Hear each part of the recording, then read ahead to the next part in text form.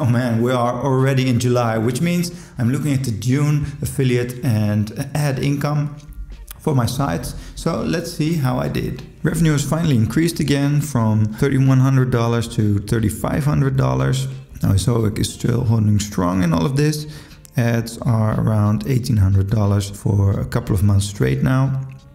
But the affiliate revenue increased again, almost at the level of ads. So I'm about 50-50 right now. Now here's my Ezoic income. I'm showing you exactly what I earned, and I'll show you my full P&L in a minute as well.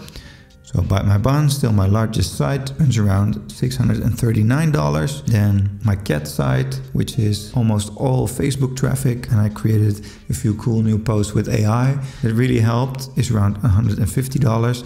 And then my second largest site is Lakeside Smokers with $215. And my EPMV for a lot of these is quite low because I get quite a lot of traffic from outside of the US. Now my full niche site P&L, Amazon US, $880. Bol.com, which is the largest retailer in the Netherlands, $300. Then my own products, $13, which is a Kindle ebook I have on Japanese food. And I think I might add a few extra Kindle books as well for my toy sites, or maybe an extra cookbook so I can diversify my revenue a bit more. Then Ezoic ads, $1,700. I didn't have any income from other affiliate programs, but I did get a payout in July for some of the affiliate revenue that accrued in one of my accounts, which is around $300. So that's nice as well, and a diversification away from just Amazon. And I have other Amazon storefronts as well, $486 that I implement through Genius Link. Now I have some YouTube ad income, $100. And that makes my total income $3,500. My total costs were $2,087, which makes my profit $1,426 this month. I'm doing this full time right now, and I've decided to stop working with outside writers and editors for a while because of the cost, and until I can see the results of my entity SEO strategy. I have published 33 new articles this month.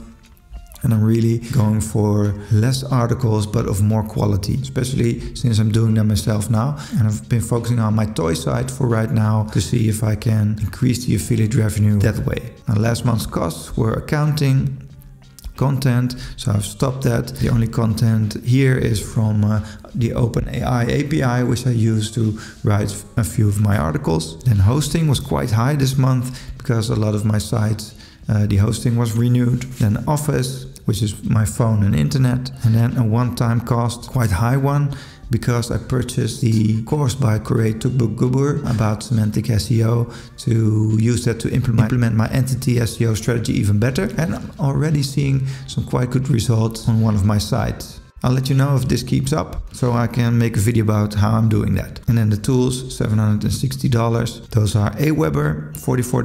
Canva is a yearly plan renewal, so that's $38. That's just this month. Ezoic to get in the premium plan. Then Genius Link to monetize all of my Amazon links and get the other affiliate programs in there as well.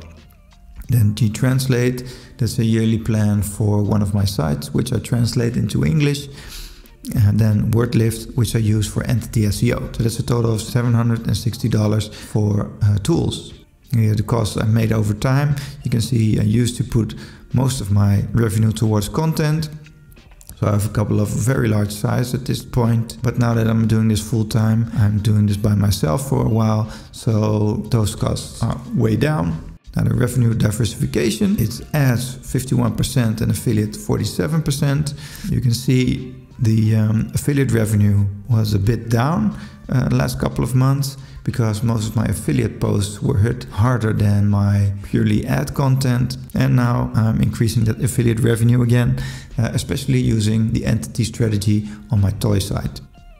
You can see Amazon US is 52% of my affiliate income, and I have the other Amazon storefront which keep their commission percentages separate from the Amazon US, oftentimes significantly higher. So I'm eager to see if this strategy of producing less posts but of way higher quality using entity SEO and semantic SEO will pay off in the long run. And you can check out my video on entity SEO that I made last week here in the video card.